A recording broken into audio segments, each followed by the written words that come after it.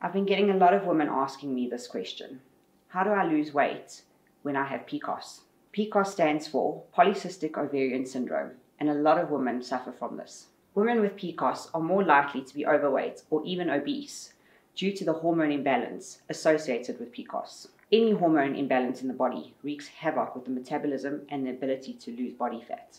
Women with PCOS also tend to be sugar burners instead of fat burners due to the fact that their bodies rely on sugar for energy. The trick to losing weight if you suffer with PCOS is to transition your body from a sugar burner to a fat burner, and here's how. You need to focus on cutting carbs from your diet and focusing on healthy fats like olive oil, coconut oil, and even avo. Cutting sugars from your diet is also essential.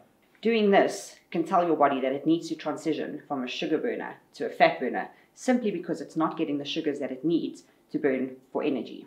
Now ladies, this is probably the only time that I would ever suggest a keto-based diet for weight loss. I really hope that this little bit of insight helps those of you who are suffering with weight gain due to PCOS.